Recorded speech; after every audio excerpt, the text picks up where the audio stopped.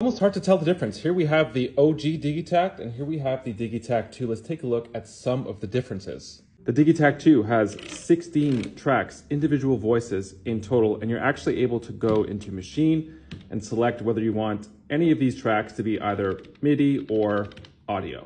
There's also just a lot more information packed into the Digitakt, so you could go to any given page. Let's say the mixer. On the side here, we have these little dots, 1, 2, 3, 4, 5 sub pages on the mixer.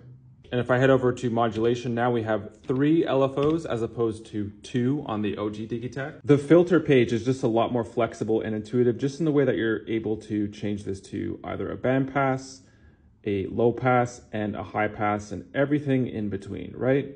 If we want to sculpt a little bit more with the filter, there's a second page, and you could use this low pass as well if you want.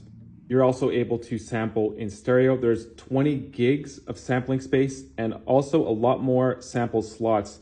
As you can see here, there's A, B, C, D, E, F, G, H, and each of these letters have 127 slots. So that's 8 times the amount as on the OG.